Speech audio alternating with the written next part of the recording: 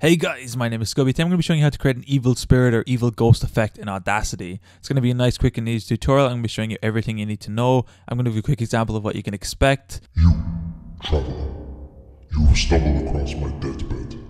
You have made a grave mistake coming to this area.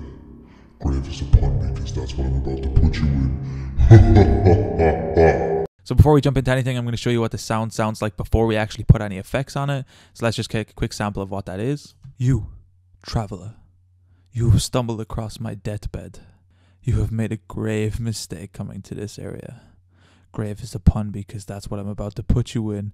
Ha ha ha ha ha. So it's just a nice, quick and stupid kind of audio effect. But once we make it sound evil and add all of our effects, it's going to sound really cool. So the first thing I want to do is duplicate this track.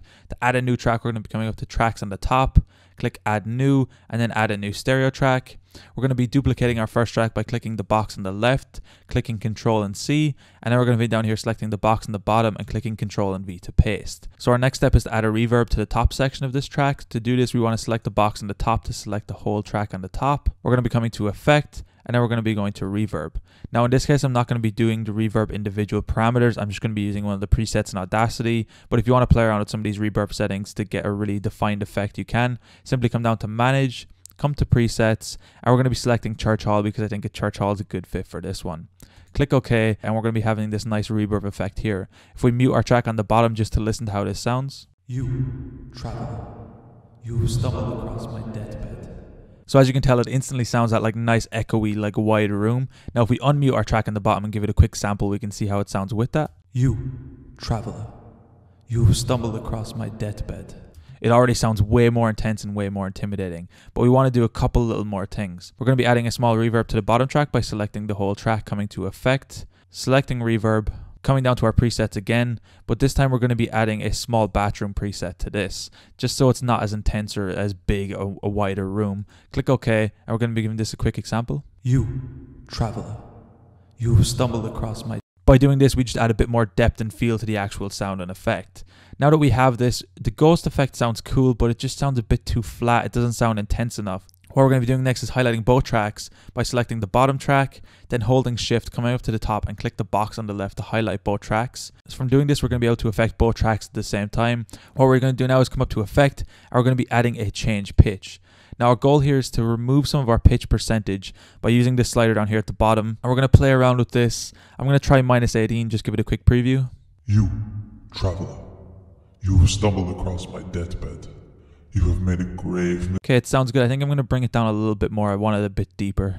You, traveler, you have stumbled across my deathbed. You have made a grave mistake. I think that's somewhere around where I'm going for. I'm going to click OK on this to have our effect to be applied. And I'm pretty happy with how this sounds so far. I want to do one more thing. I want to add a small echo or delay to our actual top effect to extend it a little bit because I want it to be a little bit slower to our actual track. To do this, simply select the top track one more time, come to Effect, and we're going to be adding a small echo. We're going to leave the actual default settings for this, click OK, and now we're going to be playing the track over. You, traveler, you have stumbled across my deathbed. You have made a grave mistake coming to this area. Grave is upon me because that's what I'm about to put you in. And you can tell that sounds absolutely great, especially the evil laugh at the end. It's really deep, it's really rich, but it adds that like nice vibrant sound. Now I would recommend when recording audio for this, I'd recommend keeping it kind of slow, keeping it flowy, and make sure it sounds and feels and flows clean when you're recording it because it can really make the difference when you're actually going back and editing this after. But other than that, it's really easy to add this like nice ghost ghoul kind of spirit effect in Audacity, and it sounds really, really cool. As we're coming up to Halloween, I kind of felt inspired to create some more cool voice effects. If you want to see some more Audacity tutorials, I'll leave a link in the top of the description down below. I've done a bunch of other cool voice effects in Audacity, and this is just one more to add to the list. Anyway guys, thank you so much for watching. If you enjoyed this tutorial, be sure to drop a like, subscribe if you're new, check out the other videos on the channel. If you want to support me, I'm going to leave a link down below to my PayPal. Of course, there's no pressure if you can't. Anyway guys, thank you so much for watching. Until next time, as always, keep it saucy. Peace.